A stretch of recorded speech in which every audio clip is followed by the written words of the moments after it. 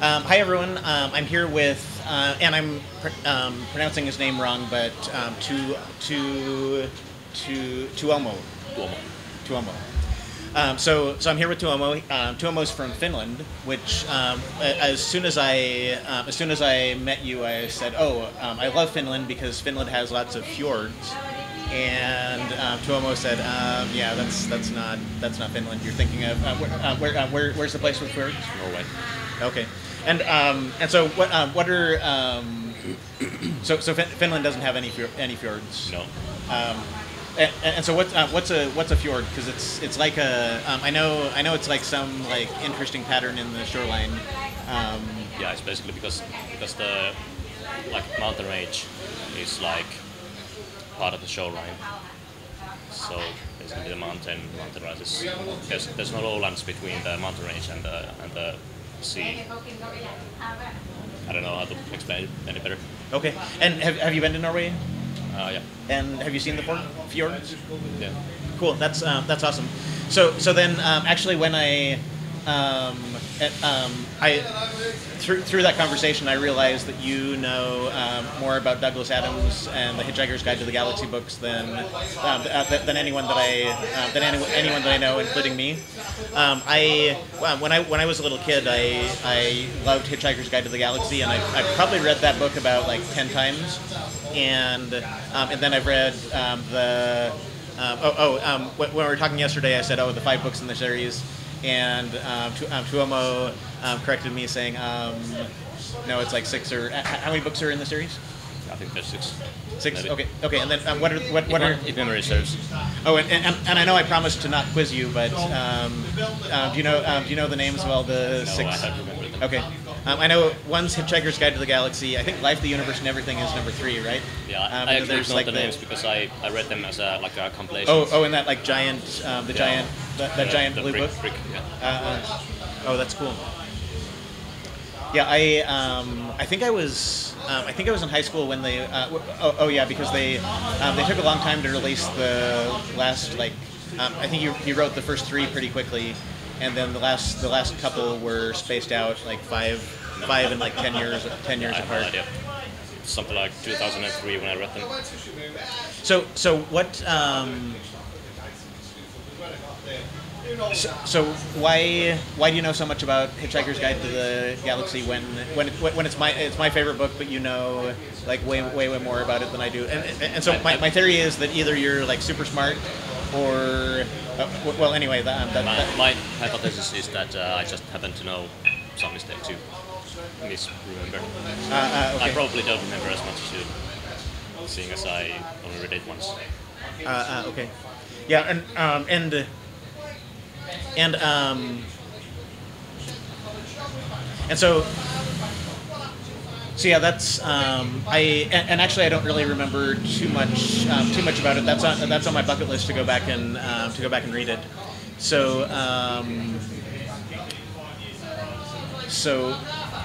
yeah. So with Finland, I've never been to Finland, and I should have, in preparation for the interview, I should have at least read the Wikipedia article on Finland. But could you tell me about Finland? Like what's Finland like? What be more specific, maybe? Like the weather, is it green? Is it brown? Is it does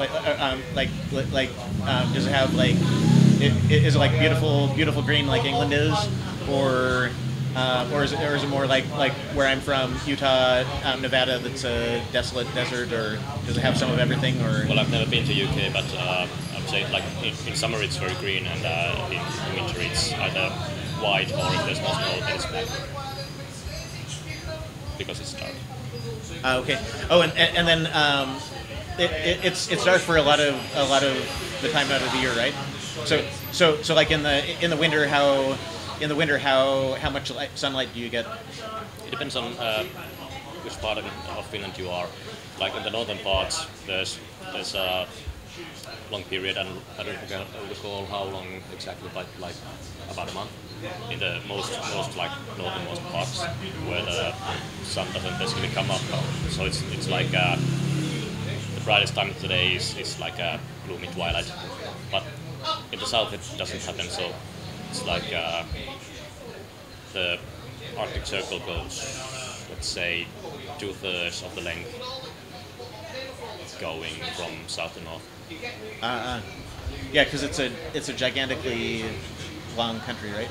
It's about 1,000 kilometers, or like, I think it's about exactly 10 degrees, which is like 1,100 kilometers, I think. Okay. Like, And then the landmass, I mean, not including the islands. and then what kind of food do they usually eat in Finland? Normal food. like sandwiches. For me that's hamburgers and pizza is normal food. For But me it's the same, except I don't eat hamburgers that much. Maybe pizza and kebab. so are there like so with most European countries, I picture like stew and then mashed potatoes or baked potatoes, or like is that a thing in Finland, or? Yeah, potato is a big part of the culinary landscape. Also, Finnish usually eat bread during meals, like rye bread. Oh, okay. Oh, yeah. I have well. I know this is pretty far away, but I have a friend from Belarus, and he loves rye bread. He moved to Utah, and his like number one goal for 6 months was to find rye bread that was okay, because like all the stores have. You mean in Utah? Yeah, in Utah, and a lot of the stores have rye bread, but it's more like 2 drops of rye flavoring. It's not actually like actual like rye bread. So he found some really good bread, rye bread, shared it with me, and it was awesome. So yeah, that's really cool. So what? A question I had about I was hoping you could teach me and everyone listening on to my YouTube channel how to say a few words in Finnish. So how do you say hello in Finnish? Terve. Terve? Terve. Terve? Pretty close. Okay. The Yeah. rolling R is pretty important. Oh, terve. Terve. Terve. Like terve, but terve. Yeah, you spell it like T-E-R-V-E. Oh, terve. Yeah, it means basically like healthy. Okay. And so the way you say hello is basically literally healthy. Literally, I'm not sure if that's like the etymology, but literally, yeah. Okay. And that's if you say I'm healthy, I can say I am olen terve. Okay. It means I'm healthy. And so that's kind of like the Isan language, because in like instead of sawadee kap in Isan you say sabaidi or sabaidi kap, and that I think means like good health. So that's interesting that it's the same in Finnish. Okay, and then in Finnish, how do you say thank you? Kiitos. Kiitos. Kiitos. Kiitos. Yeah, it's Kiitos. Kiitos. Yeah. Like I told you before, when pronouncing my name, we don't use aspiration in TMK. So it's Kiitos. Kiitos. Yeah, and it's like a sharp S. Okay, and then does Finnish have an aspirated T? No. I cannot. Nothing comes to mind. Any uses. I don't think Finnish has aspiration at all in T. Huh. And so actually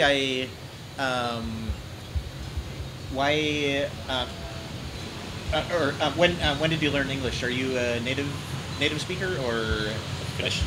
Oh, no, English. No. Do I sound like a native speaker? Yeah. Well, to me, you do. And then especially as you're talking about the Finnish doesn't have any aspirated T's. I'm like your pronunciation. Your pronunciation sounds like a native speaker. So how old were you when you learned English? Maybe 9 or no younger. Like I started learning English when we got the first computer, basically because of computer games. Ah, okay. So let's say seems 6, 7, 8, 9, but like formally from age 9. Okay.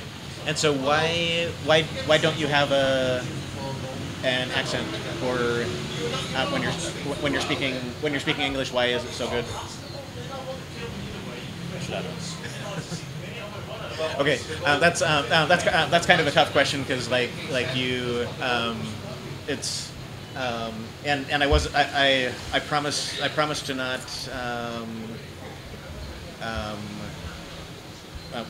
What was it? We were talking to a guy the other day, and he likes a really confrontational style of things. So I promise not to. No, I think it was just roasting you to make sure I was in safe hands with you. Okay. So in Finnish, how do you say "Where are you going"? Let's say in literary Finnish, you would say "minne menet." Minne menet. Minne menet.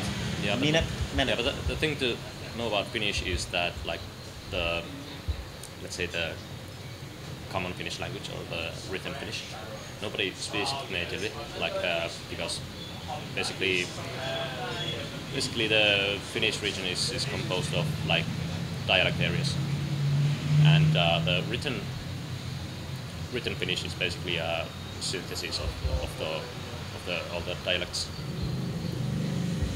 So in my native dialect, I would say "mihin meet," and I cannot think of other examples. Okay. But in like the literary Finnish, it would be "mihin menet," "mihin menet." And I think that's that's an interesting question, because in Thailand I get asked that like all the time, like 4 or 5 times per day. Some Thai person says, "Hey, where are you going? Where are you going?" And then especially like taxis in tourist areas will always ask that question. But like people at my work, the guy at the first floor of my condo, like every single day he asks me, "Hey, where are you going? Where are you going?" So normally I wouldn't ask that question as one of the most common questions to ask, but we are in Thailand. So what's another? What about congratulations? How do you say congratulations? Onneksi olkoon. I'm speaking in my native dialect again, but okay. Onneksi olkoon is Onneksi olkoon. And then how do you spell that? That's actually 2 words. Like onneksi olkoon, it's ONNEKSI space OLKOON. Onneksi olkoon. Yeah. Cool. So thanks for the quick lesson in Finnish. So I'll try to watch this video and become my expert at least in the 4 words in Finnish. I think those are not the typical phrases you ask somebody.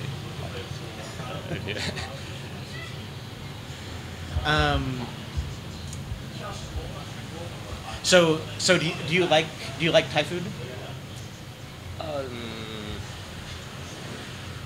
Yes and no.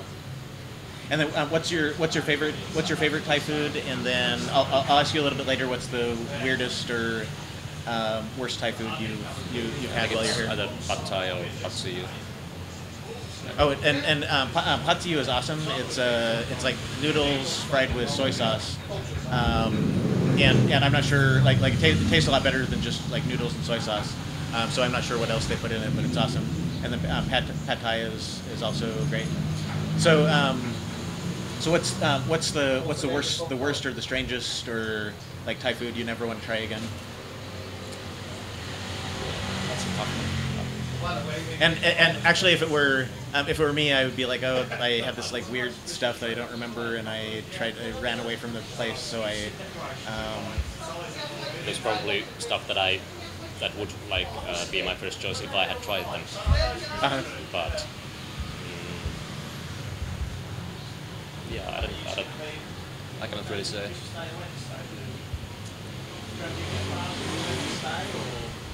Oh. So I have some notes here. My handwriting is terrible, and I'm realizing that these are notes for my other interview, not this one, because one of my notes says tour guide, and I was thinking, I don't remember. That's not me. I don't remember us ever talking about a tour guide. Okay, here are the correct notes. Commodore 64. So you mentioned your first computer was a Commodore 64, right? Yeah, I think And you're a computer programmer, right? And so can you talk about like Commodore 64 and like how that got you into computer programming and what's like the coolest thing you did on the Commodore 64? I didn't actually do anything cool with it. The coolest thing I did with it was like a simple basic program that basically broke the floppy disk drive, because for some like I think with all C64 floppy disk drives, they're like really unreliable. They just refuse to work sometimes, and maybe like confirmation bias, but it seems like the script that I wrote that broke the drive slightly increased the probability of it working. But I didn't really do very much. Like we got it when I was like 6 or something. Okay. So it broke the drive like permanently, or just until you turned it off and turned it back on? No, I mean probed like. Probed. Yeah. Not, I thought you said broke. Okay. No, probed. So like how did it probe the drive, or? No, I just I don't actually recall what it did. Probably just like try to access it or something. Yeah, and I think that's really fascinating. Actually, I watched a video from the 8-bit guy where he talked about the floppy drive and how like a lot of the problems with it, and probably like all the same stuff that you use to do that. So that's really cool. Yeah, it was interesting because like if it worked once you inserted a disk, then it would work. But like if you're playing, let's say, Pirates, when you sometimes need to change to disk 2, then sometimes it would like refuse to work after changing the disk. I had no idea what caused it, but it was really annoying. It's interesting that like from gaming magazines and other sources, I've read that for most people the problem was the cassette drive or the cassette drive. I don't know. But I don't recall that we had any real problems with it. But it's possible that that's because all of our cassettes were like copied and not original. I think because they recorded like when you bought the game. I think the original cassettes they intentionally like recorded the signal in a very low like amplitude, so that it's difficult to copy. But I think our copies were probably better than the originals that we got. Oh, that's really interesting. So, what was your favorite Commodore 64 game? And mine was Balderdash. Well, actually, mine was Auto Duel. But I was so sad because I got a copy of Auto Duel, and now like after in the 1980s, Auto Duel was awesome. But now that I played modern games where you don't die every 5 minutes, and so the game's like this really long, like 60-hour game. But if you die like once in the first 20 hours, you have to completely reset over to. What was the game? It's called Auto Duel. So anyway, it's a cool concept, but just like the death mechanics and starting over makes it horrible. So anyway, I'm sorry. My question was what's your favorite, or what is or was your favorite Commodore 64? Before we go into that, can you spell the name for me so I can Google it? Autoduel. So Auto Duel. Yeah. Okay. Yeah, I think I'd say if I had to name a favorite game, that would be Hard and Heavy. That's basically Genesis 2. Okay. I'm not sure. I think it was never released for C64. I'm not sure. It was also made for Amiga, and I think it was actually released for that. Yeah. So something like maybe Hard and Heavy, which is Genesis 2, Genesis. Uh-huh. I also played some Maniac Mansion.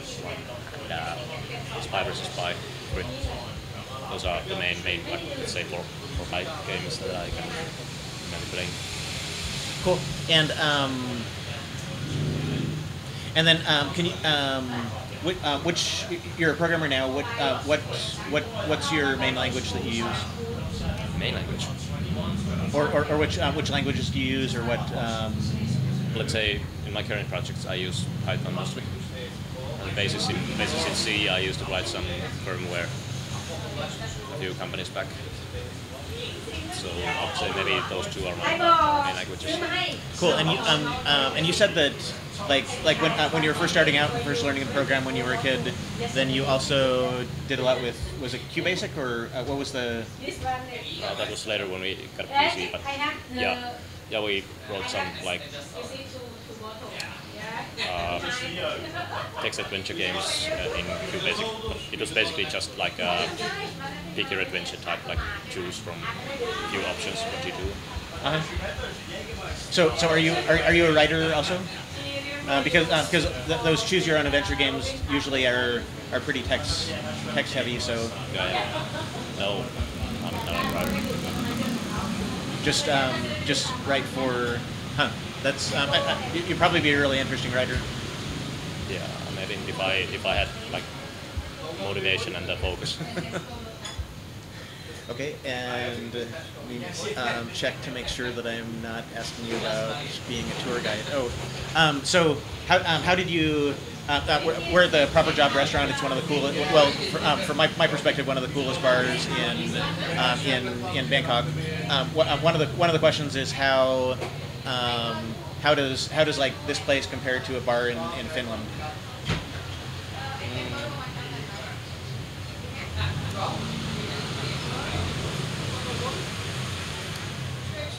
I don't know. Well, the first thing is that this is like the alcohol laws in bars in Finland, like bars and pubs are more strict. So for example, you cannot bring, if you bring your own vodka, for example, you cannot drink it, and you cannot take anything outside. It's much more strict. This is more laid back, but that's more to do with the like the local bar culture. So you can't ever bring your bottle into the bar? You can, but you need to keep it in your bag. It's a nightclub. You need to keep it back to the cloakroom.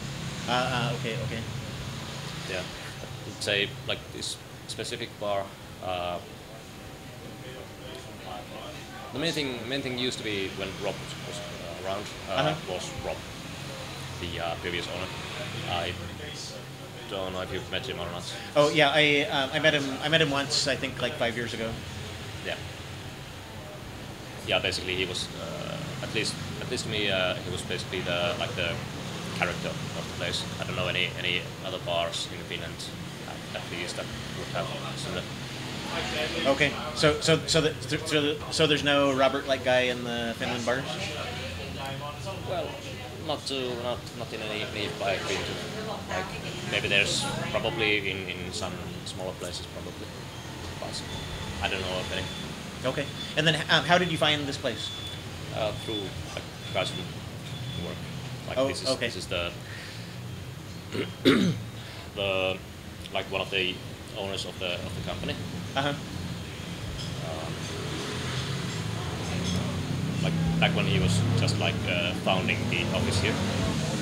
I think he lived in Tulip, which is like around the corner there. Oh, okay. And so he used to frequent this bar, I think. And he still does occasionally, but much less. So is this so you found this because your friends are here? So is this kind of like I hate going to Proper Job because I always get dragged there, or is it like a cool place for you? Yeah, it's a cool place for me. And what's yeah. your sorry. Yeah, I often came here by myself just when I used to live here. And then what's your favorite thing on the menu? See you. What's that? Patsi. Oh, so the Patsi you were talking about was the Patsi at this place, and I've never tried it. So yeah, you should. Well, I'm not sure if I tried it under the new regime. I'm not sure. I'm not sure if I tried it or not. okay. I haven't been here very often since I moved back. Like this is maybe my third time. Oh, okay. And then, so I promised to keep the interview short because you're really busy.